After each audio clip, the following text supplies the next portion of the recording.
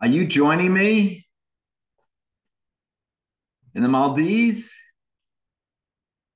Hi, my name is Joel Solomon, and here's your Money Miracles video for the week of September 12th. Happy birthday, Mom, on September 12th. Uh, Congratulations, 87 years old. Crazy, awesome. So, actually, I'm not inviting you to the Maldives yet. We'll be going next year, 2024, but I am inviting you to join me on a 9-week journey towards financial freedom. See, starting next Tuesday, September 19th, and continuing for another 8 weeks, Chara Rodriguera, who's a mystical, magical meditation teacher, and I are going to be sharing with you all nine of the nine money rules millionaires use, those, though these are only the unconventional ones from my bestseller, The Nine Money Rules Millionaires Use. If you don't know Chara, again, she's a mystical, magical meditation teacher, creator of Soul Path Yoga, two amazing poem books. She's also the creator of the Dream Life program. And she and I have created this course, and we're basically giving it away. It's only $11 a week, $99 for all 9 weeks. The link is below this video and in the email. And I urge you to sign up because it will fill up. We're only having a limited number of people so that it can be really interactive and you can get the most out of it. So let's continue with more recent and upcoming events. Tonight, September 12th, Sharon and I are doing an absolutely free webinar, an introduction to the Nine Money Rules Millionaires Use course on September 12th. Sign up. Closes in just a couple of hours. So the link is also below this video and in the email. And tomorrow, my stock picking series on the Rich Mind podcast with Randy Wilson continues with episode 5. I explain stock picking. We're getting into technical and fundamental analysis. And the link to go to tomorrow, September 13th, is also below this video.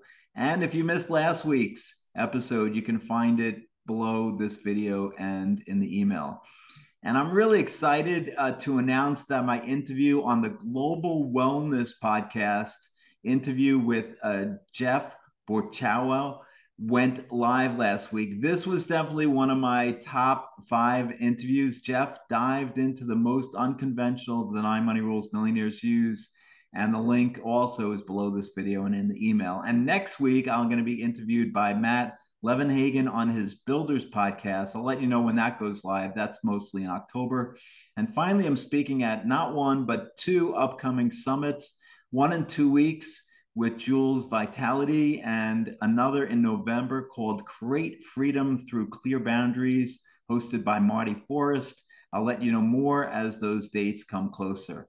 So each week I highlight a member of my network. This week it's Jeff Borchow. Jeff is a curator of connections. He loves to connect to great people and watch them do what they do best. Jeff created the Global Wellness HQ podcast to share wellness resources with his community.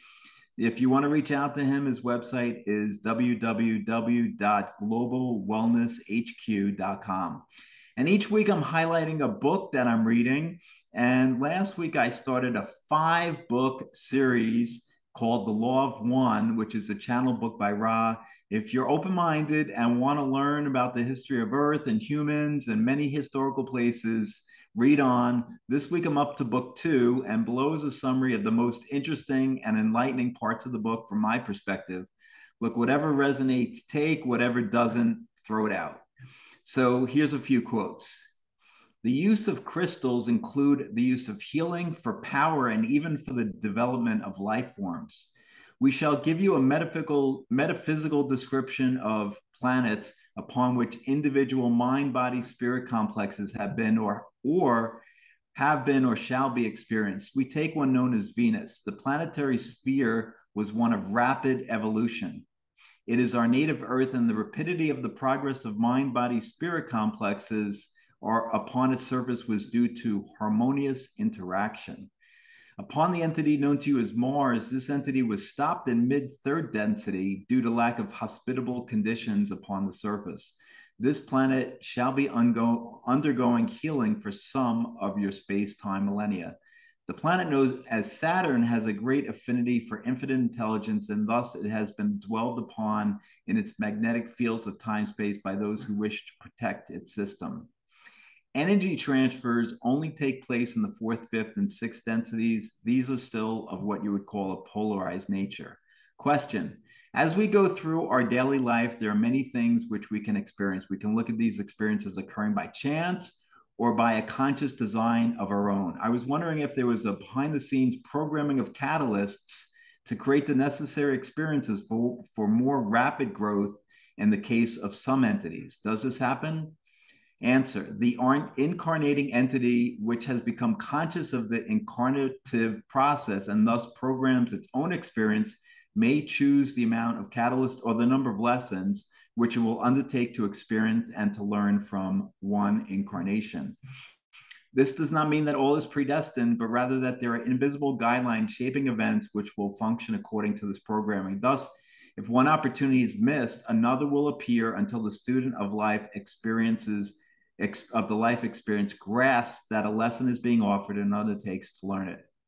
A scene may be observed in a grocery store. The entity ahead of self may be without sufficient funds. One entity may then take this opportunity to steal. Another may take this opportunity to feel itself a failure. Another may unconcernedly remove the least necessary items, pay for what it can, and go about its business. The one behind the self observing may feel compassion, may feel insult because of standing next to a poverty-stricken person, may feel generosity or indifference. What is the general overall effect of TV on our society? Answer. The sum effect of this gadget is that of distraction and sleep.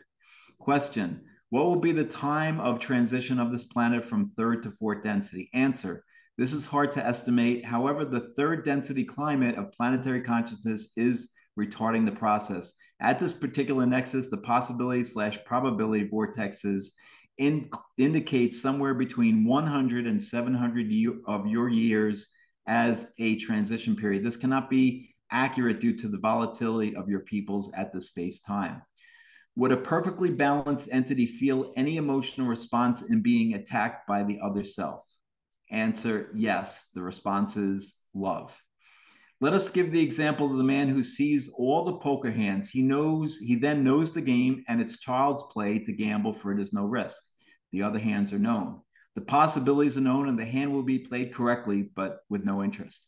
Let us re-examine this metaphor and multiply it into the longest poker game you can imagine, a lifetime. The cards are love, dislike, limitation, happiness, pleasure, etc. They are dealt and redealt and redealt. You may, during this incarnation, begin, and we stress begin, to know your own cards. You may begin to find the love within you. You may begin to balance your pleasure, your limitations, happiness, etc. However, your only indication of other selves' cards is to look into their eyes. This game can only be won by those who lose their cards in the melting influence of love. Can only be won by those who lay their pleasures, limitations, their all upon the table, face up, and say inwardly, all of you players, each other self, whatever your hand, I love you. This is the game to know, to accept, to forgive, to balance, and to open the self in love. So thanks for watching. I believe in you.